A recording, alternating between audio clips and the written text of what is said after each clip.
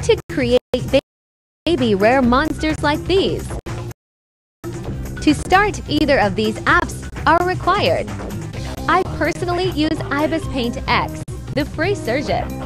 You need to then import your monster. Usually, to make a baby rare, you need both the baby and rare on the screen. But for this tutorial, we're making a red gust. Select the color that you want.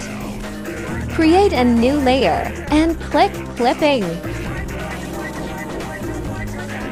This will allow the layer to only cover the layer below it. To make it look better, click Normal. This brings up a list of blending options.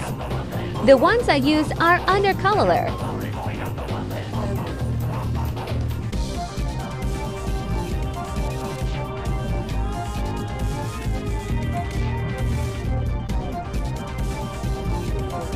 Let's say you want to introduce an element on the monster that isn't there. For this, we are adding the leaf on rare sponge.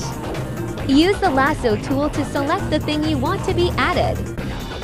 Copy and paste it. Move it to the monster. Blend it in by erasing it. This is optional, but change the color.